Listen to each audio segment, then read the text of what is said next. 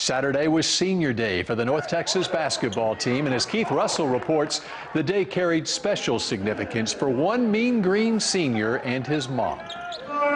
Zachary Simmons! As UNT's Zachary Simmons rounds out his college career, he couldn't have done it without his #1 fan. Let's go, son!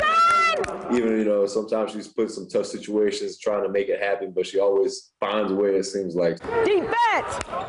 Defense! It stunk that, I was a single mom, and we had our hardships, and I always knew my biggest two cheerleaders were my children. Never was Zach as big a cheerleader for his mom, Kathy, than this past summer when she was diagnosed with uterine cancer.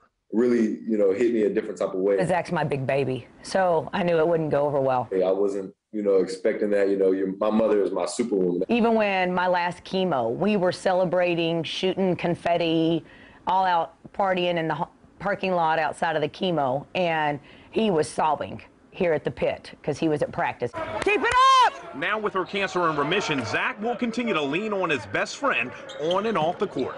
How would you sum up the special relationship between mother and son? I would just say to really sit back and appreciate all the things that, they went through for you to be here. That bond, you can't describe it, and I would hope it's never going to be breakable.